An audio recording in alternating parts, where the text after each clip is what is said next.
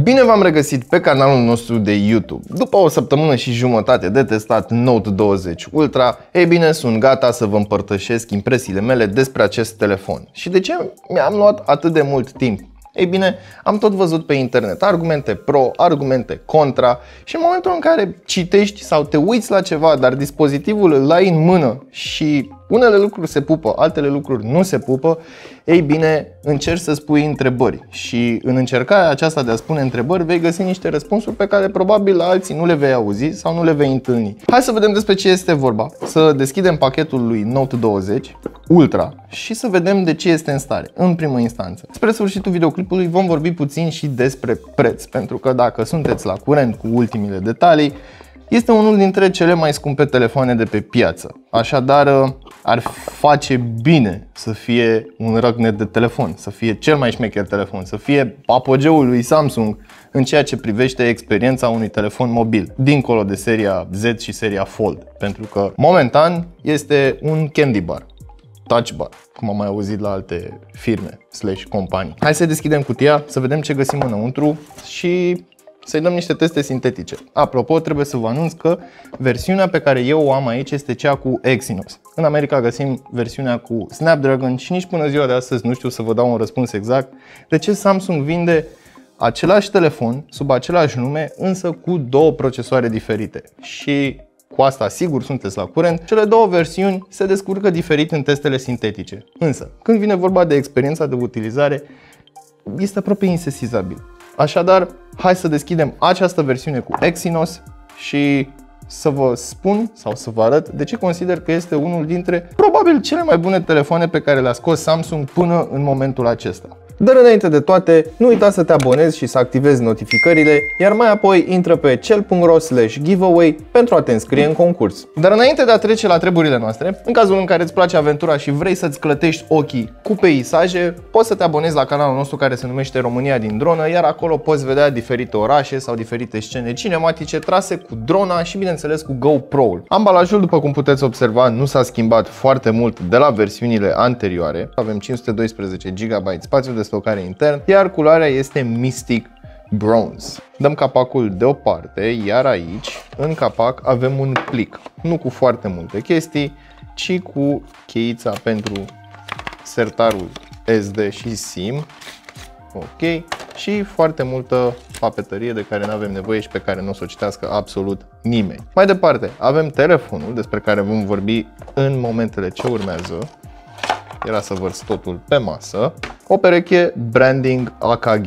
Sunt acele căști care se aud destul de bine, însă de data aceasta nu sunt căști cu jack, sunt căști cu USB tip C. Aici avem două seturi cu diferite dimensiuni pentru aceste dopuri care ți intră în urechi, un încărcător de 25 de W, iar telefonul vine cu o baterie de 4500 de mAh.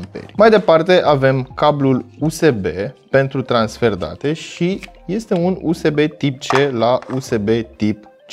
Ceea ce este destul de interesant, însă pentru cei care nu au foarte multe încărcătoare USB tip C va fi o problemă. Aici avem o cutiuță care de data aceasta este goală, însă la modelul trecut și acum două modele, această cutiuță avea înăuntru 2 sau 3 tipuri pentru pen și un tool cu care puteam să scot acele tipuri. Dar de data aceasta nu pot să mai fac acest lucru, nu pot să înlocuiesc vârful acestui pix. Înainte de a vorbi despre specificații, hai să vorbim puțin despre designul acestui telefon, dar și despre materialele de construcție, care s-au schimbat o leacă.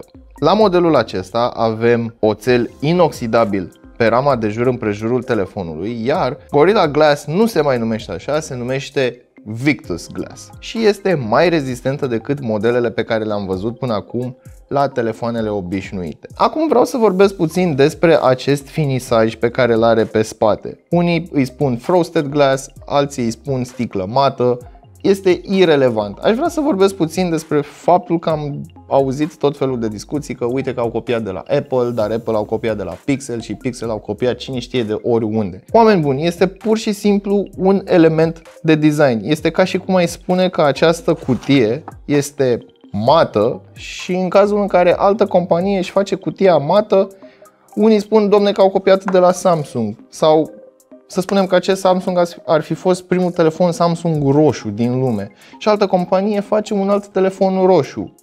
Nu ai cum să spui că au copiat chestia asta unii de la alții. Da, poate s-au inspirat, dar când vine vorba de un finisaj, nu poți să spui neapărat că este copiat. Este ca și cum ai spune că o carcasă de ceas satinată seamănă și cu una de la Rolex și cu una de la Fossil. Acum că am dat asta deoparte, aș vrea să vă spun că îmi place extraordinar de mult finisajul acesta. Nu este un magnet de amprente și în cazul în care l-ai umplut cu grăsime de pe degete sau eu știu, ai mâncat și ai răspuns la telefon, o poți șterge foarte ușor cu o cârpă sau cu tricoul, nu contează, nu trebuie neapărat să ai microfibră. Pentru că tot vorbim despre spate, aș vrea să vorbesc și despre aceste camere.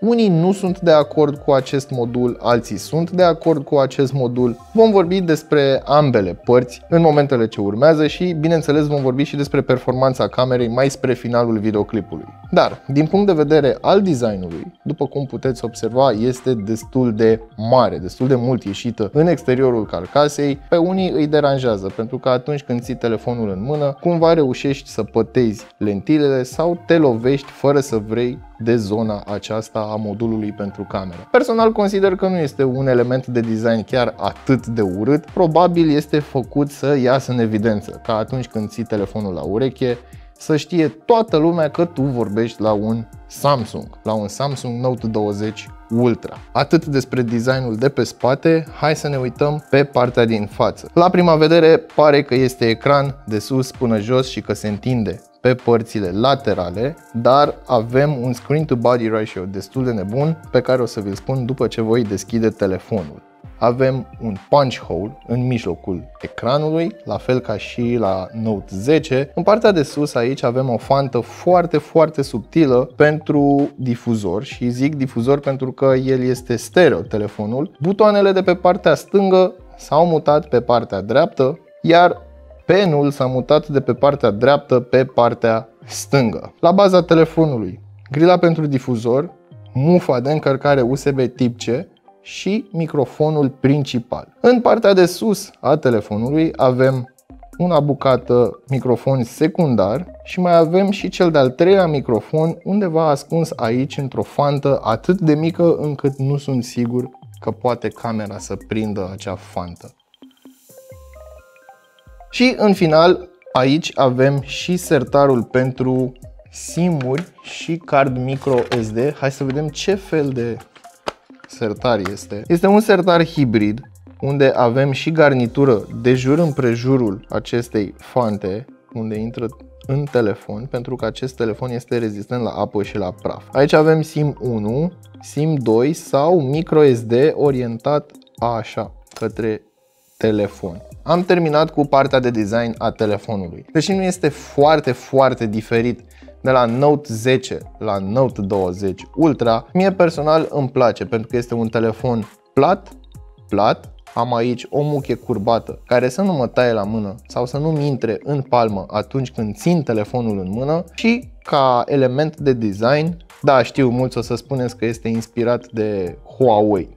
Sincer, nu mă interesează, este din nou o decizie care nu poți să spui că au copiat de la unul la celălalt, faptul că au pus o linie dreaptă aici. Sony a făcut chestia asta o grămadă de timp și nimeni n-a zis absolut nimic. Este un pic industrial, cu un pic tehnologic, cu un pic accesoriu, ca să spun așa. Deci, practic, telefonul acesta nu este neapărat un telefon, poate fi catalogat ca și accesoriu, pentru că are un design foarte ușor de încorporat cu o vestimentație. Și da, există oameni care iau în considerare acest lucru și schimbă husele de la telefon sau își asortează accesoriile cu vestimentația. Acum hai să vorbim despre hardware, iar apoi despre ecran, pentru că acest display face mai multe decât lasă să pară. Modelul pe care eu îl am aici este modelul de top, adică 512 GB cu 12 GB RAM. În schimb, există și variante de 128 sau 256.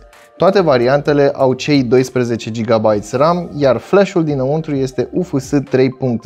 Exynos 990 pe 7 nanometri plus, adică noi avem aici versiunea globală și, bineînțeles, telefonul este compatibil și 5G.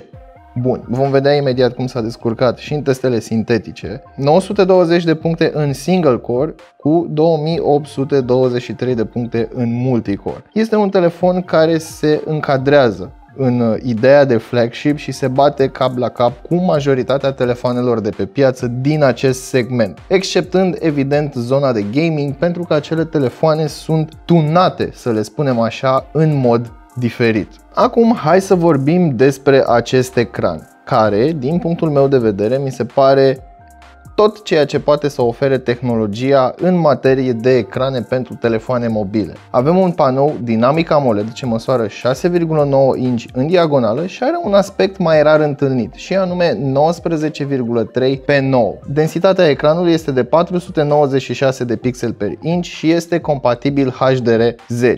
Așadar, reproducerea conținutului, chit că este fotografie, chit că este video, este aproape de perfecțiune. Asta nu este tot. Avem aici un punch hole pentru camera de selfie, care este ceva mai mic decât la modelul anterior, iar ecranul are sub acesta un senzor ultrasonic de amprentă, care la rândul lui este destul de rapid, după cum puteți să vedeți. Hai să mai vorbim despre display, pentru că mai sunt câteva particularități pe care le-am întâlnit în utilizarea de zi cu zi. Hai să mergem mai întâi aici, în setări, la display, unde avem o opțiune, se numește Motion Smoothness, și avem două opțiuni, Standard și Adaptive.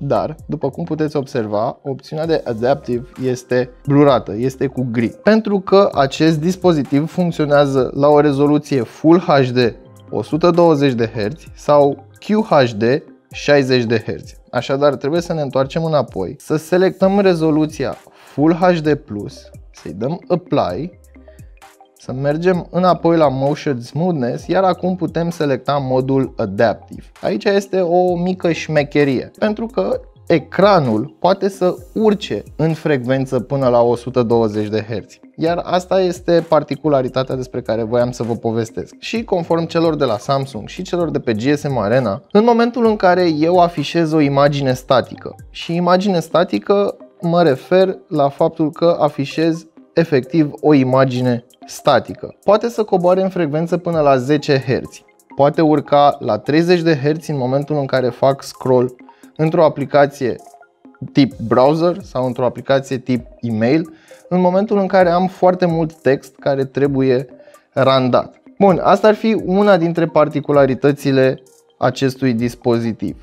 O alta ar fi în momentul în care eu navighez prin interfața telefonului, indiferent că mă uit pe rețelele de socializare, mă uit la fotografii și așa mai departe. În modul activ, în care degetul meu atinge ecranul fără să ia o pauză de câteva secunde, ecranul funcționează la 120 de Hz. În momentul în care eu l-am lăsat pe masă și este în idle, ca să spunem așa, ei bine, refresh rate-ul scade la 60 de Hz. Ei bine, acest lucru contribuie la o mai bună gestiune a consumului de energie. Oricum, pentru ochiul uman este insesizabil. Așadar, în momentul în care eu am lăsat acum telefonul degeaba și l-am atins, el urcă instant la 120 de Hz. Acest lucru nu este activat de mișcarea telefonului, nu este activat de giroscop, este activat doar de ecranul în sine. În momentul în care digitizerul a simțit o atingere pe suprafața lui, el urcă la 120 de Hz. Este o particularitate a acestui telefon, iar conform celor de la Samsung, consumul este mult mai redus, spre deosebire de un telefon unde pot să selectez doar între 60 de Hz și 90 de Hz sau 60 și 120. Înainte de a merge mai departe, aș vrea să vă spun despre curbura acestui dispozitiv, în ideea în care ecranul nu se întinde până la marginea sticlei, după cum puteți observa. Practic, ecranul este mai scurt un pic decât sticla, decât dimensiunea sticlei, și în momentul în care ții telefonul acesta în mână, ceva de genul acesta, nu ai posibilitatea să atingi din greșeală muchia. Chiar dacă este un edge clasic, un edge cu care noi am mai fost obișnuiți, riscul de a avea un touch random este mai mic, iar motivul este cel pe care vi l-am spus mai devreme, în ideea în care sticla este curbată, dar ecranul nu urmează în totalitate curbura sticlei. În momentul în care tastezi, telefonul stă foarte bine în mână, dar dacă ai un grip foarte strâns, după cum ați văzut mai devreme, poți să atingi din greșeală în zona aceasta cu pielea, poți să atingi tastatura. Dar dacă îl ții ceva de genul acesta și tastezi bla bla bla bla bla bla bla, experiența este foarte interesantă pentru că îți lasă senzația că imaginea este foarte aproape de suprafața sticlei. Și odată cu feedback-ul pe care îl are telefonul, feedback-ul audio, dar și feedback-ul tactil, cu ajutorul motorașului pentru vibrații, e o experiență îmbunătățită cumva, eu așa o percep față de modelele anterioare sau față de telefoanele care au un motoraș pentru vibrații ceva mai slab. Și acest model în particular mi se pare cea mai interesantă și cea mai bună experiență de tastare pe care eu am avut-o cu un telefon de la ei. Așadar, pentru chestia asta mi se pare jos pălăria, este o plăcere să scrii pe acest telefon. A venit momentul să vorbim și despre camere, dar nu înainte să vă prezint câteva chestii minuscule pe care Samsung le-a schimbat în aplicație. Una dintre ele este în modul Pro și ca să accesăm modul Pro trebuie să mergem la More și avem două opțiuni.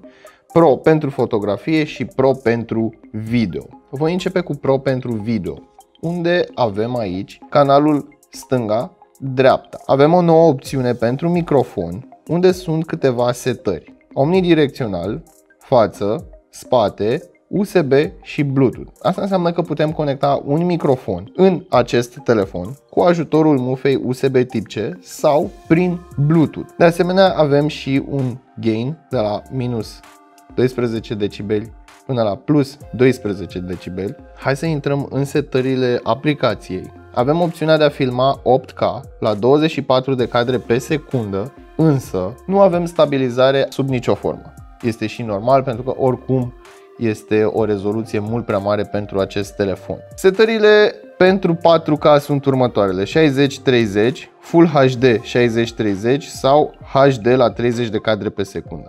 Bun. În momentul în care vrei să filmezi la 120 de cadre pe secundă fără să folosești modul slow motion, trebuie să mergi aici la Pro Video Size și putem filma Full HD 120 sau 4K 60 în modul Pro. Dacă vrei să tragi niște cadre mai cinematice pe care apoi să le editezi și să le faci slow motion, poți selecta această opțiune de Full HD 120 de cadre pe secundă și te poți întoarce înapoi în modul Pro, unde ai setări pentru ISO, setări pentru expunere. Mai departe avem și opțiunea pentru focus manual și la final avem și setările pentru white balance. Hai să ne întoarcem la modul Pro pentru fotografie. Avem în continuare opțiunea de focus manual, însă de data aceasta zona care este în focus se înverzește, face pic ca tu să-ți dai seama ce este clar. Hai să vedem ce alte opțiuni mai avem. Una dintre ele este single take, cea pe care am prezentat-o și în videoclipurile anterioare, în ideea în care trag și film, trag și fotografii cu toate camerele ca să am unghiuri diferite și aleg eu mai departe ce vreau. La secțiunea More avem, pe lângă Pro pentru fotografie și Pro pentru video, panoramă, mâncare, modul night, live focus video, super slow motion și hyperlapse. De asemenea, poți edita aceste moduri. Dai pe creionașul acela, ții apăsat și îl tragi în partea de jos. Poți să le aranjezi cum vrei tu, în ce ordine vrei, dai save și cu asta basta. Pe față avem o cameră de selfie de 10 megapixeli f2.2. Este capabilă să filmeze 4K 30 și 60 și 1080 la 30 de cadre pe secundă. Ce mi se pare interesant este că aici digitizerul este activ. Deci dacă iau penul și încerc să dau de cameră în jos sau, mă rog, pe sticla camerei, după cum puteți observa, zona aceea reacționează la pen. Ceea ce mi se pare destul de interesant, pentru că digitizerul în cazul acesta este folosit să protejeze camera în sine. Am văzut foarte multe telefoane care nu sunt active în acea zonă. Acum, hai să vorbim și de camerele acestui dispozitiv. Cea principală este situată aici, în mijloc, are 108 megapixeli f1.8 și avem focalizare cu laser. Bineînțeles, stabilizare optică și toate goodies-urile pe care poate să le ofere Samsung. Mai departe, în partea din stânga, avem camera cu periscop, optic zoom 5x și 50x hybrid zoom. De data aceasta nu mai avem acel space zoom de 100x. Mai departe avem camera ultra-wide. Aceasta are un senzor de 12 megapixeli, o deschidere f2.2 și un unghi de 120 de grade. Această cameră nu are autofocus și are focala fixă. Pentru că este un telefon flagship, m-am așteptat să am o calitate foto extraordinară. Pentru un telefon mobil, senzorul de 108 megapixeli, senzorul principal, reușește să surprindă cadre pline de detalii. Sunt corect expuse și bine contrastate. Din punctul ăsta de vedere mă declar mulțumit. Am de unde să dau crop în cazul în care vreau să fac o fotografie și nu-mi convine ceva în stânga, în dreapta sau pe oricare dintre lateralele fotografiei. Pot să dau zoom, pot să cropez, iar detaliile rămân acolo. În ceea ce privește calitatea foto, eu personal sunt mulțumit. Când vine vorba de telefoane flagship, chit că sunt de la Samsung, Apple, Pixel, Sony, nu pot să spun că am fost dezamăgit vreodată. Da, fiecare dispozitiv se comportă diferit în situații similare. În fond și la urma urmei rămâne doar o chestie de gust. Dar când vine vorba de recomandarea unui telefon pentru fotografie, chit că este Note 20 Ultra, chit că este iPhone 11 Pro, chit că este Sony, chit că este absolut orice alt flagship, evident, fiecare este capabil să scoată niște fotografii foarte, foarte bune. Dar când vine vorba de telefoane mobile, diferența între ele și un aparat de fotografiat este evidentă. Însă, aceste telefoane mobile din 2020, dar și din 2019 devin din ce în ce mai capabile în ceea ce privește procesarea imaginii. Hai să vorbim puțin despre telefonul acesta în raport cu ceea ce există pe piață. La momentul la care eu îi fac review-ul, modelul acesta este 6700 de lei. O gălăgie de bani, o poală de bani. Și mulți dintre voi veți spune, da, dar face ce face și un telefon la 1500 de lei. Just. Asta pentru că, după cum am putut observa în ultima vreme, telefoanele mid-range devin din ce în ce mai capabile. Vedem materiale premium în acea zonă, vedem ecrane AMOLED și Super AMOLED în acea zonă, inclusiv ecrane HDR10. Deja începem să vedem calitatea audio ceva mai bună și atunci producătorii sunt împinși să facă ceva exclusiv, să facă ceva diferit în zona lor de flagship. Recomand telefonul acesta oamenilor pasionați, oamenilor care vor să aibă ultimul răgnet în ceea ce privește tehnologia și nu neapărat din punct de vedere al inovației, ci din punct de vedere al rafinamentului. Pentru că aici nu este o tehnologie wow, nu este o tehnologie pe care nu am mai văzut-o. Este o tehnologie îmbunătățită, este o tehnologie mai rafinată, mai optimizată. Singurul impediment fiind prețul. Dar, v-am spus, nu toată lumea trebuie să aibă Note 20 Ultra, nu toată lumea vrea să aibă Note 20 Ultra în ideea în care e un telefon destul de scump. Ok? Nu pot să fiu neapărat de acord cu chestia asta pentru că e o poală de bani. Cam atât pentru astăzi, până data viitoare știți ce aveți de făcut. Nu uitați să verificați descrierea pentru linkuri utile și prețuri actualizate și dați-vă cu părerea despre Note 20 Ultra în secțiunea de comentarii de mai jos. Ne vedem data viitoare cu o mică surpriză.